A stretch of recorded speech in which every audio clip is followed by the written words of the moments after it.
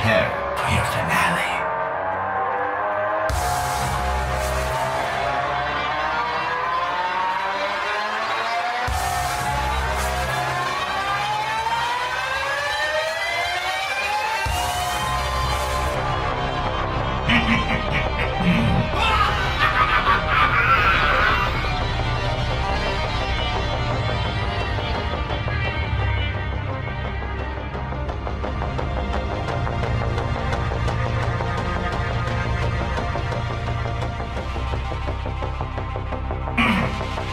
Only perfection is acceptable. Oh baby, we got a new Jhin skin. Yo, what is up guys? Welcome to another Wild Rift video, and oh yes, today's video I'll be playing Jhin in the Dragon Lane. And oh my god, this skin is so amazing. And the reason that I'm so excited right now is because I know I'm gonna make the best edit of the new Jhin skin in the beginning part of the video. Because the music that you heard in the beginning part of the video is actually the music that plays during the ultimate of Project Jhin. So in today's video, I'm gonna show you guys some Jhin gameplay. I am really good at Jhin. You know, I won't say this too easily, but my Jhin is like top notch. And I gave a lot of different builds a try. Like I also wanted to make you guys an updated Jhin video. I was just waiting for the skin. The thing is, my old build is still by far the best build on Jhin. Look, guys, look. I've tried this. I've tried builds like this, you know, where you go for You Must Ghostblade, Serrated Dirk, or You Must Ghostblade, and then for the same build as mine. I've tried going for the Champion Rune, you know, Champion Rune. I've tried going for Electrocute. I've tried everything, but like my build is still by far the best. Like it's not even close. So let me tell you how this build works and how you play around it, because I have some updates about, you know, how to play around the build. Basically, this is the energized build, right? Oh, by the way, there's timestamps in the description if you just want to skip to the gameplay. Oh my god, I'm excited for this video. I love making Jhin videos so much. This is like by far my favorite champion, by far. So when I make videos about Jhin, I don't know, like my heart starts to pump. I get super excited, but okay, let's get into it. So let me tell you why this build is so amazing and why, in my opinion, you know, some other players may say it's wrong, but in my opinion, you do not need the You Must Ghostblade. So let me tell you. Obviously, the You Must Ghostblade is good for the movement speed. It's really good to catch up to an enemy and everything like that, right? But let me tell you why you do not need it. You go for full crit. First of all, is way more damage in the late game. Like, maybe even 2 times more damage. It's crazy. You're only gonna lack a little bit of damage in the early game, but twice as much damage. So the whole point of You Must Ghostblade is basically to catch up to an enemy. But let me tell you right now some little secret in a Jhin build. Let me tell you, where is it? Boom! We smashed the Proto Belt on this build. So let me tell you how it works. With the Proto Belt, you get close to the enemy and you catch up. Okay? If you cannot catch up, you get close with the Proto Belt and catch up. Now let's take a look at the items that you're building. Storm Razor, Rapid Fire Cannon, Static Shift. That is 20% attack speed, plus 35 is 55, plus 35 is 90% attack speed. Now let me show you guys something else right here. This is very important to understand when you play Jhin, and why I am telling you guys that you do not need a You Must Ghostblade and that my build is like superior to any other build. So let me show you. Jhin gains, so whenever you crit, my build has 100% crit by the way in the late game. Whenever you crit, you gain a burst of movement speed. You can see right now it's 8%. So how does it scale? It's basically 10% plus 0.4% per 1% bonus attack speed. My build gives you 90% bonus attack speed. 0.4% of 90% is 45% bonus movement speed, plus 10% is 55.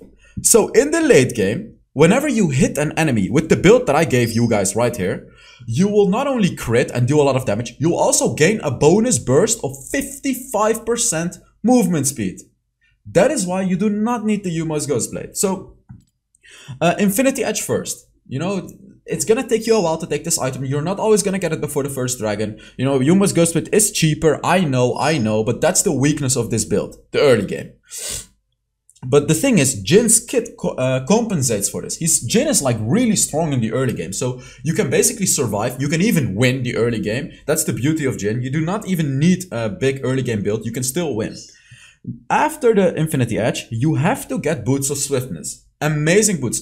If the enemy is full attack damage, of course you can get a plated steel caps. And if they have insane CC, you get the Mercury threats. But generally, you get the Boots of Swiftness. Second item, Storm Razor. This one is going to give you the slow, yet again allowing you to catch up even faster. Third item is the Rapid Fire Cannon. You can actually go for the Mortal Reminder. If the enemy is very tanky, you're actually better off going for the Mortal Reminder. But if you want to destroy their squishies, boom, Rapid Fire Cannon combined with the Storm Razor is amazing. You can have bonus range and slow the enemy from a very long range. You can catch out an enemy very easily because the Storm Razor slow is actually pretty big. Fourth item, make sure you get a Mortal Reminder. Do not delay your Mortal Reminder to the fifth item. If the enemy has 5 squishies, maybe, but no, don't do it. You really need the Mortal Reminder. As I said, you either need it as your third item or your fourth item. And then fifth item, I have a static shift. Let me tell you why. Attack speed, you get more movement speed, and also Jhin converts some of the attack speed to attack damage, and the energized effect. This is basically the energized build. You have 3 energized items, which is the Storm Razor, Rapid Fire Cannon, and Static Shift. You're gonna do insane burst damage.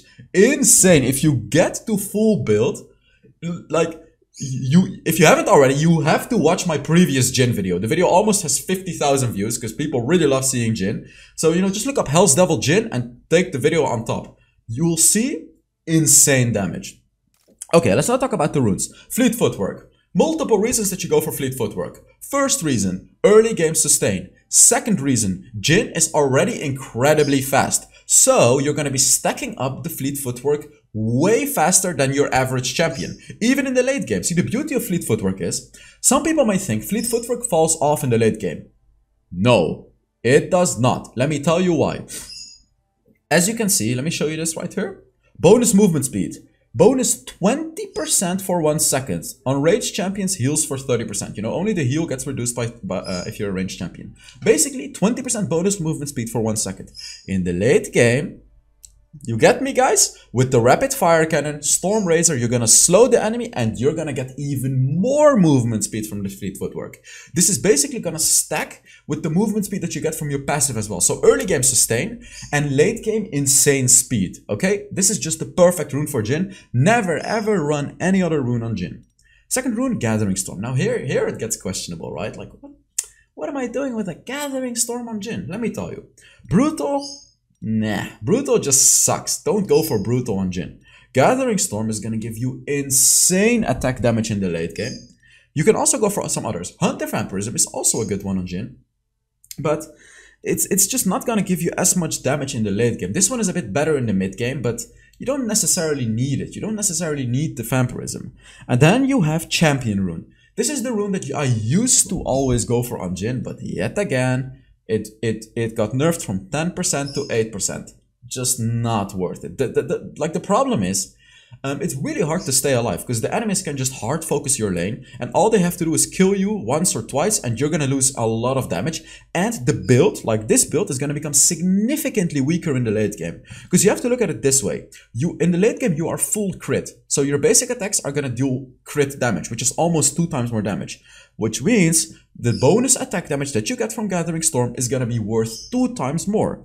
If you compare that to the Champion rune, which only gives you 8% bonus damage in the early game, it's not worth it, guys. That is why you go for Gathering Storm on Jhin. Third rune, Conditioning, or Hunter Titan, or Bone Plating.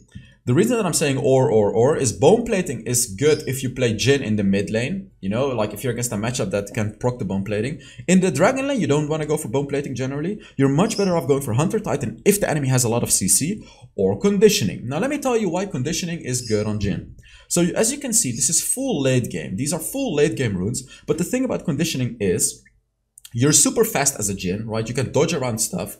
And then the conditioning, if the enemy catches up to you, you're gonna have quite a lot of bonus armor and magic resist. Again, gets better in the late game. This is just a really good rune on Jhin. It doesn't allow the enemy to completely one-shot you, because, you know, you'll have a little bit more tankiness. You can tank like maybe 1 or 2 more basic attacks, but those 1 or 2 basic attacks can be life or death, right? As a Jhin, because you're so fast, you have so much mobility, so you only have to tank for a short duration, and conditioning is gonna allow you to do that.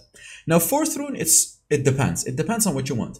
Mastermind to push turrets and secure objectives. Jhin is insanely good at securing objectives with his passive, you know, oh sorry, with his 4th shot. You can outsmite any jungler. No one can win a smiting battle against Jhin. If you're against a Nunu, you need a Mastermind, and then even Nunu cannot win against you. Sweet Tooth is good because Sweet Tooth is broken, and because, you know, it allows you to sustain in lane. You don't really need it though, you know, you don't really need it. The only reason that you would need it is for your mana, to be honest. But if you really want to spam your abilities, you can also go for a mana flow band on Jhin, actually. I personally always go for Sweet Tooth or Mastermind, personally. For your spells, you want to go for Flash, and then it depends. If your support goes Ignite and you want to be very aggressive, you can go for a heal. If you want to play it a little more defensive, you can go for a barrier. If the enemy has all-in champions, you can even go for an exhaust. Like, if the Katarinas constantly die, or sorry, if the enemy has like a Katarina or an Akali, you can actually get exhaust, and if they dive you, you can exhaust them, and they're not gonna kill you. Exhaust is a bit better in the late game, again, but yeah, you know, generally barrier or heal. It's just generally better. So enough about the build and everything like that. Let's now get into the gameplay. Alright, on to the gameplay, guys. On to the gameplay. Project Jhin. And let me tell you right now, it's not my favorite Jhin skin, but I absolutely love it. The ultimate is so amazing. Like the soundtrack that you hear during the ultimate, you should listen carefully when you hear the ultimate, is really amazing. So look at it, look at it. Look at how cool this skin is. So let's talk about how to play Jhin and why I always say Jhin sucks and everything like that, okay? You know, because I have a lot to say about Jhin. Because as I said, I'm a really good Jhin player, and even I don't spam Jhin. And the reason is, there is a very simple reason, like one major reason, which is, if your team sucks, Jhin is useless, okay? With ADCs like Jinx, Vayne, Ezreal, Kai'Sa, Varus, you call them, even if your team sucks, you can still carry the game. But with Jhin, no. Jhin, like, I'm almost hesitated to say never. Like, you can basically never win a game if your team is not good when you play Jhin, because you cannot solo carry the game. The whole power of Jhin, like the whole power of Jhin, is utilizing your second ability, your ultimate, and just having your team protect you.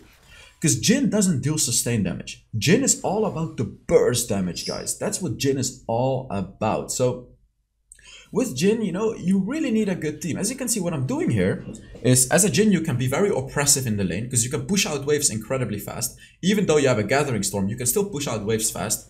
With your first ability, and I capitalized on that. I pushed it out, I actually went to the enemy blue buff and I warded it, which is really good for our team. Because now we have potential to invade, because the enemy has a Master Yi, which is very easy to invade. And as you can see, the way that I'm laning is I'm just using my first ability on minions that are low, because when your first ability kills minions and then bounces to an enemy, it deals like 30% more damage, and it stacks 30, 30, 30. If you can kill 3 minions, it deals insane damage, even in the early game. So right here, this is amazing for us. As you can see, I'm pushing out this wave, rotating to my team. We can actually fight because, you know, I pushed out the wave. We can just go. We can invade, do something. So let's take a look at this. I'm invading, you know, because we can go for it. We should just hard focus this blue buff right here. Let's take a look. It's a bit risky, but we can. Like, we can just go for it. Let's take a look. I place my trap to keep the Master Yi off. Boom. I think, yeah, he failed his smite, unfortunately. That kind of sucks. It's okay, but kind of sucks. As you can see, you know, in a situation like this, when you go for my build, you are gonna lack a little bit of damage, right? I'm not gonna tell you my build is absolutely perfect. I'm just telling you that it has some weaknesses, like right there. You could see, you know, I didn't really deal a lot of damage. It's okay, though, you know, it's okay. Because With all the other builds, where you build a lethality item and you go for champion rune or anything like that, it's true that you'll be very strong in the early game, but you'll be useless in the late game. That's kind of the problem, right? If you screw up in the early game, you'll be useless with all of those builds. This build is gonna make you insanely powerful in the late game. Like, you'll literally be a late game champion. As I said, the struggle is if your team sucks, you suck as a Jhin. And I really don't have anything to tell you about that. There is a reason that I picked this game to show you guys. I'm not gonna spoil anything, I'm just saying there is a reason. You might wanna watch until the late game. You might. There is a reason. So let's talk about the Jhin ultimate. You know, in the last Jhin video that I made, I asked you guys to test your knowledge. Oh, by the way, I'm doing a 15 skin giveaway as well. And it's ending in 2 days. You know, and next year I'm gonna do more giveaways.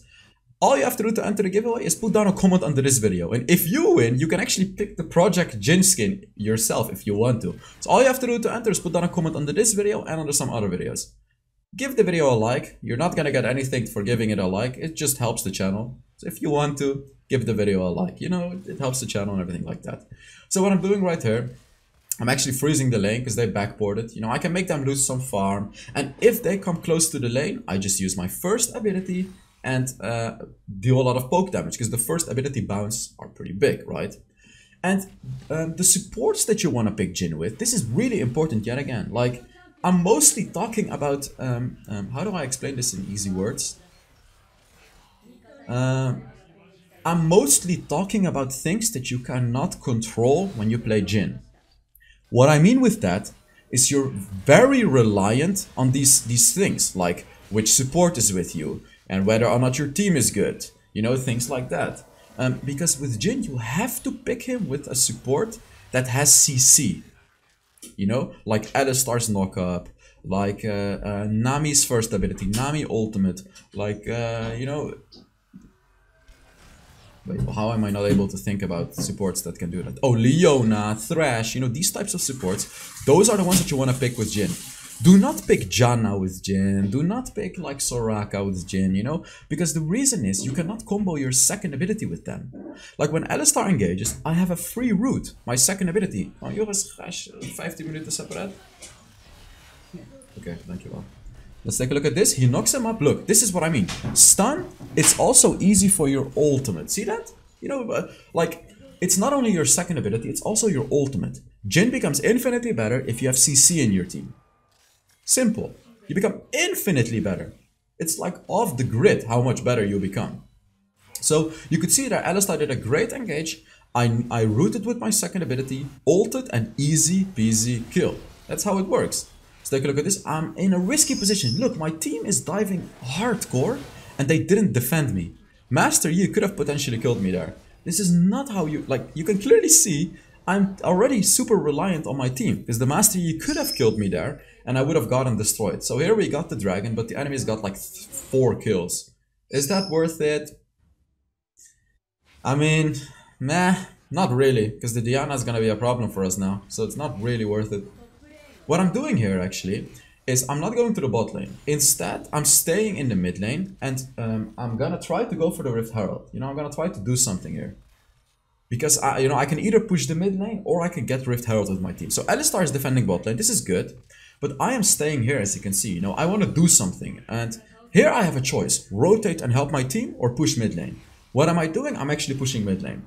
In this game, I'm running the Mastermind room. So I'm gonna push the mid lane turret pretty fast. I'm pinging my team, hey guys, I'm doing the mid lane, relax, you know, don't die, just let me push the turret. As you can see, I'm getting a lot of gold right here. This is gonna get me very ahead. You know, pushing out minions as fast as I can. Boom, boom, first ability, boom, and boom. And I need to go for that turret. I can get it, look. And I am gonna get super ahead because of this. Look at that, I got so much gold, especially, oh.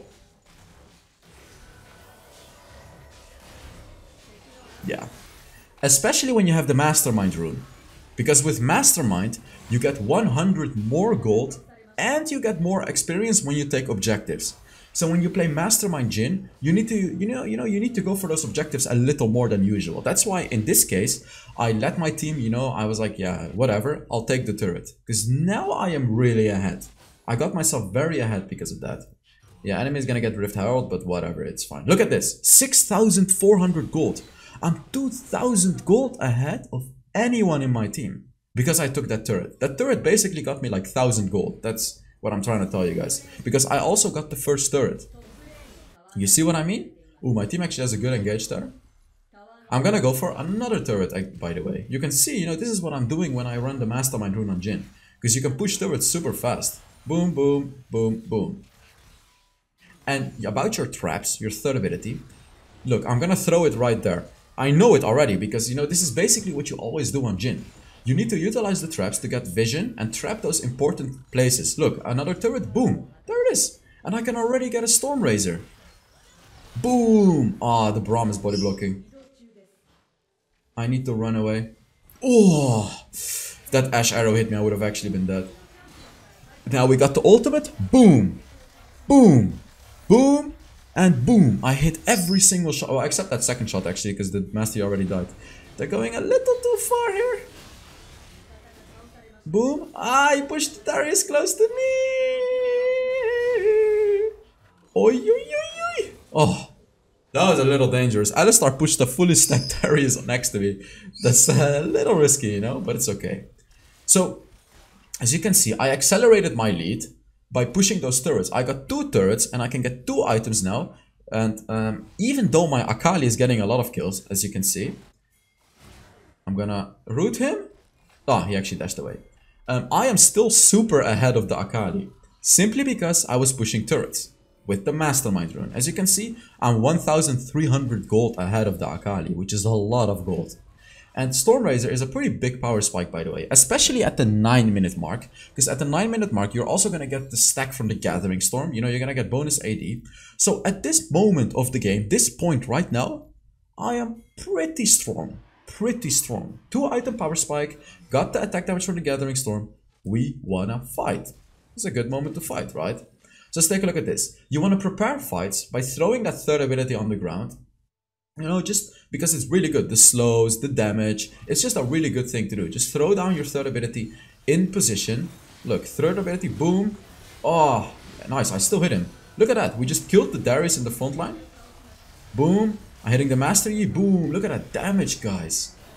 That was an amazing ultimate because the Master Yi was in our front line. I just destroyed him with my ultimate. Boom, boom. And boom. Easy peasy fight.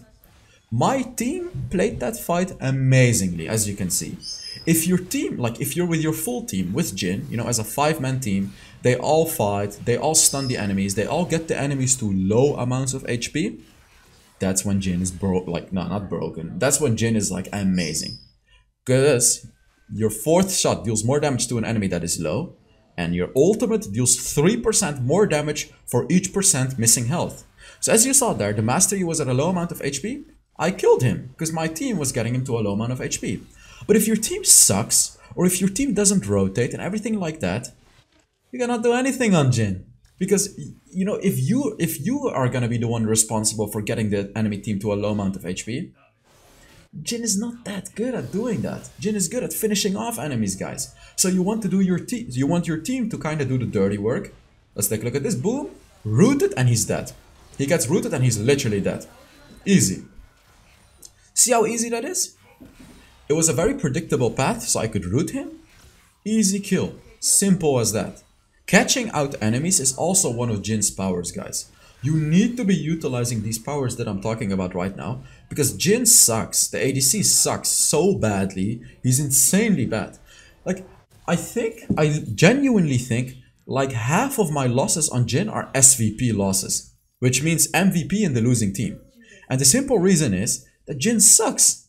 I have a 58% win rate on Jhin, which is quite high, but that's only because I'm insanely good at Jhin. It's, you know, just really good at Jhin, but I just can't win all of them. I can't win all of them because Jhin just can't. Like, look, the Braum can just body block right there, and it's gonna be hard for me to do anything. Oh, they're everywhere. Let's take a look at this fight. Look, my team is diving their backline. I am sitting here alone. Look at this. The Braum body blocks. I actually, oh, what I did there was beautiful. Let me tell you that why it was beautiful. I flashed behind the Braum so his shield wouldn't block my 4th shot on the Ashe. But Ashe used a barrier which allowed her to survive. And then also the Braum body blocked the root. So what I'm saying here, please try to stay with me. You know, even though diving them and getting a kill is nice, but they need to protect me. If the enemy, like, in a situation like that, my team needs to be with me. Akali and Alistar, they need to stay with me and protect me.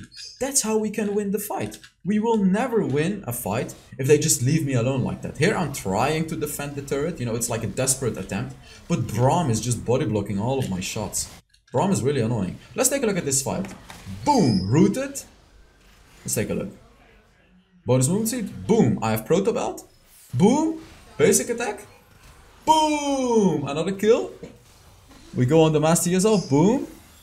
Boom, boom, and boom! QUADRA kill, baby! Look at that. I just destroyed them. This is also what I mean with the late game movement speed. Right? What the hell is Aurelia doing? What was I saying? I have a lot of attack speed items, so if I just get one shot on the enemy, they can never escape anymore. No one can escape a Jhin, guys. I look at this. Jhin can also secure Barons and Dragons. My Camille actually smited it pretty early, but yeah, you can secure it. Look, I can also secure this. Boom, see that? 1000 damage on the blue buff. Jhin can secure everything. Right now, I'm just incredibly fed. This game is pretty much over. Like, we pretty much won the game. All we have to do is stick together and fight. Like, there is no way that we should lose a fight. No way. All we have to do is 5 versus 5, protect Jhin, and win the game. And we win. I have 4 items, Gathering Storm, everything. I literally have everything right now. So this game is like, you know, we won. I have a Baron as well. Infernal Dragon is spawning. We just have to 5 versus 5 at the Infernal Dragon and we win. Because the Baron gives me bonus attack damage as well. I don't know what the Aurelia is doing, but it's actually fine, you know, because she's baiting the Master Yi to go up. We can just take a free Dragon, which is another 6% bonus damage. Yeah, there it is. Easy Dragon. This is an easy Dragon because Master Yi is not here. Aurelia actually did a good move by pushing top because, yeah, you know, free Dragon. Very, very good. What do we have to do now? Push. Just relax. No reason to, you know, no reason to go, Camille, what are you doing? Look at this. This is what I mean. This is horrible. Braum just body blocks me. I still killed the Braum, but I cannot do anything. What am I supposed to do? Like, what can... Jhin cannot do anything. I flash away. Boom, I still got a kill. Like, I'm playing so well in this game, but you can clearly see this Jhin cannot do anything like that. The Braum was just body blocking. Their support, the enemy support is really good. And for some reason, my Camille just dives in 1 versus 4 and dies like an idiot and then allows the enemy to engage on me. You can see even in that completely disadvantageous position, I was still able to kill 2 of them. This is still a free win. This is literally still a free win. This game is like, there's no way we should lose this game. I have 4 items on Jhin. I have a late game build. I'm only gonna get tankier, only gonna get more damage. We have an amazing team to protect me. You know, Camille can ult Master Yi. We have Alistar. You know, we just have everything. We have Aurelia's ultimate to slow all of them. All we have to do is 5 versus 5. But yet again, this is the problem of Jhin. You're reliant on your team. You're very reliant on your team. So let's take a look at what's gonna happen. I'm just really trying to convince my team how to play with Jhin. I'm just really trying to tell them what they need to do. So what is happening again? They're going... Okay, that's good. I rooted him, but there we go again. There we go again. There we go again. There we go again. What can I do? As a Jhin, you cannot do anything here. Rooted, boom. Oh, he actually dodged the root with his ultimate. That was amazing. That was actually very well played by the Darius. But yeah, yet again, what can I do? As a Jhin, you cannot. You just can't. I'm really trying to just, you know, but yeah. Jhin cannot do anything like this. Yeah. Just, we made the same mistake yet again. And we lost the game. We lost a free win. I mean, well, yeah, it is what it is, right? Everyone tried to win, it was a good game, but this is the problem of Jhin, guys. This is why I will always keep putting Jhin in the D tier or like the Jhin tier. Because he sucks. Doesn't matter how good you play, he sucks. You need a good team. And I was not playing solo queue, by the way. I was playing duo queue and my support was pretty good. As you can see, SVP. Look, I even did quite a lot of damage. You cannot play Jhin in solo queue, by the way, because you will just lose every game. In a duo queue, you can with a good support. Like, look at my history. I'm gonna show you guys my history. SVP, win. I've won every single game on Jhin, and the rest is an SVP. That's how Jhin works, guys.